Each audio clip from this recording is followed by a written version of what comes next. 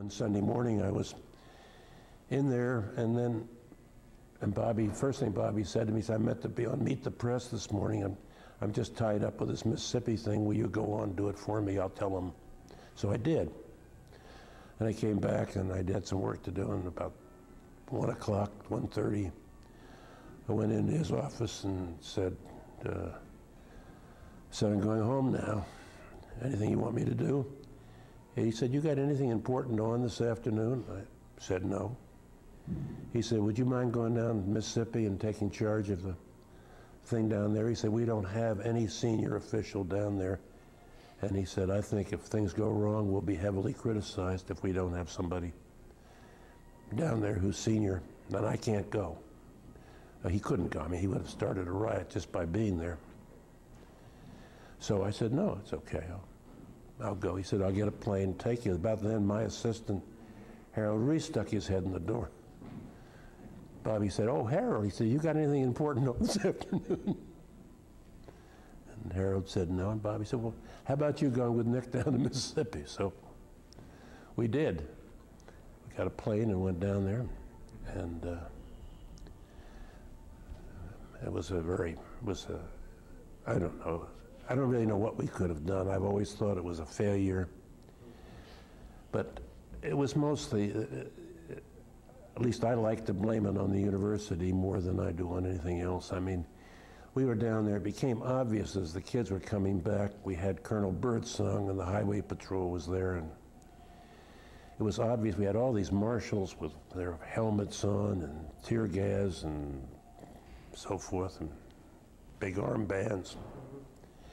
And it was obvious that they were very annoying to the kids. And even early on, I asked the university, can we use the gymnasium so I can put away these 300 marshals or 400 marshals, whatever I had?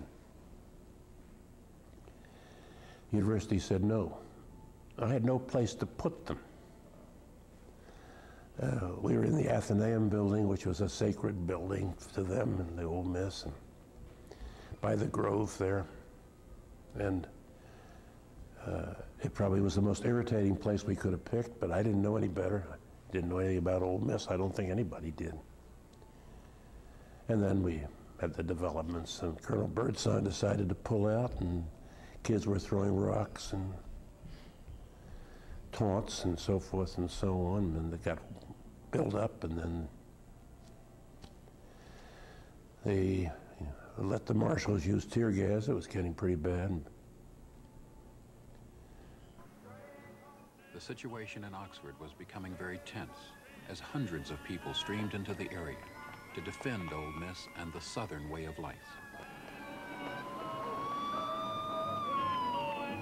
We have had reports throughout, not merely the students, but of all kinds of people pouring in cars in order to prevent Meredith from being admitted to Ole Miss. One has to remember also that that was the squirrel hunting season in Mississippi, so there were literally hundreds, thousands of guns. Every pickup truck had a couple of guns in it, so that the situation was really very dangerous. The next day, Sunday, September 30th. Finally, President Kennedy decided the time had come to enroll James Meredith at Ole Miss. And all the world are upon you and upon all of us. The marshals were ordered not to use guns against the rioters, who were shooting and throwing Molotov cocktails. And the rioters were targeting the media, smashing cameras and attacking reporters. So then we had the military come in. They had enough troops come in down there to Oxford, Mississippi, they could have kept right on going, taking Cuba. Was there any moment of physical danger for yourself? I suppose there must have been. I don't know. I wasn't particularly conscious of it. It was all kind of funny. I mean,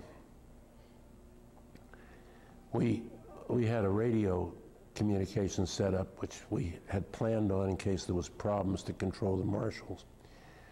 And the radio, a big radio, was set up in the basement of the courthouse. And then we had another set, which was set up in the Athenaeum building, smaller, and then we had walkie-talkies. So we had communication throughout the area.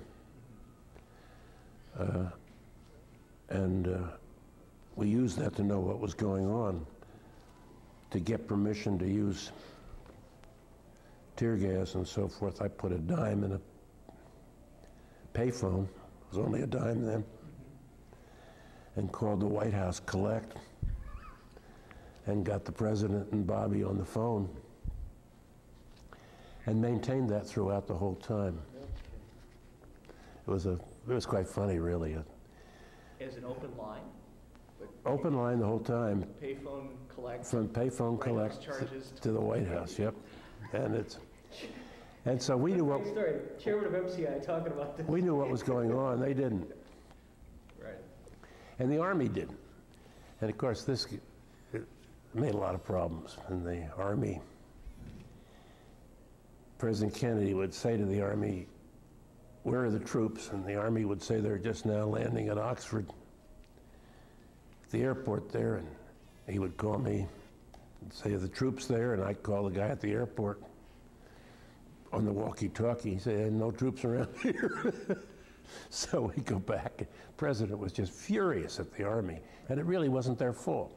They had no communications at all. And they had misunderstood some of the instructions badly. I don't know how, I don't know, but we had told them we didn't want loaded guns,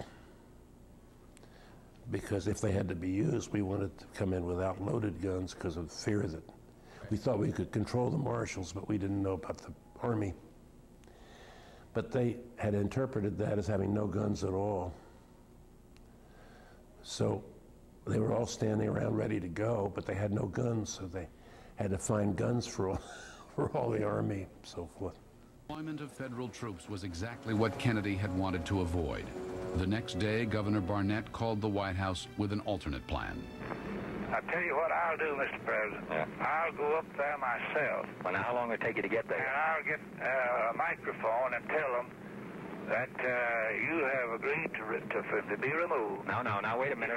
Wait a minute, Governor. Now, how long is it going to take you to get up there? About an hour. Now, I tell you what, if you want to go up there, then you call me from up there, and then we'll decide what we're going to do before you make any speeches about it.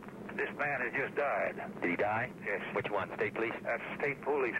Yeah. Well, you see, we got to get order up there, and that's what we thought we were going to have. President, please, why don't you, can't you give an order up there to remove Meredith? How can I remove him, Governor, when there's a riot in the street, and he may step out of that building and something happened to him? I can't remove him under those conditions. Well, we've got to get somebody up there now to get order and stop the firing and the shooting. And then you and I'll talk about what's the best thing to do with Meredith. While the president and the governor argued, the riot worsened. Finally, Katzenbach asked the White House for troops.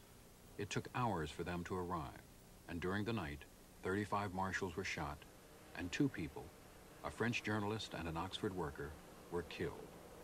But by dawn, the Army had restored order. Of course the president's going to win in the end.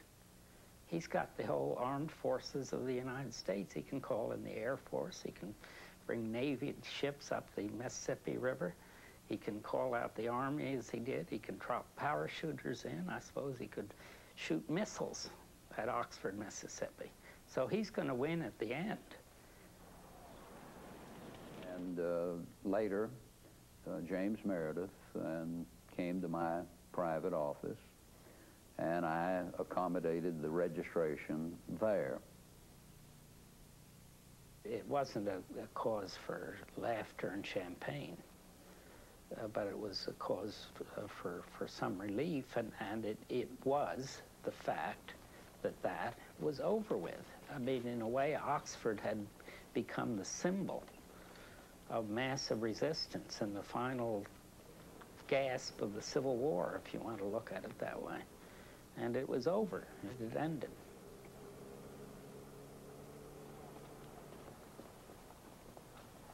It was a lonely victory for James Meredith, but it was a victory for him and the country. The Constitution had held and been reaffirmed in a major crisis.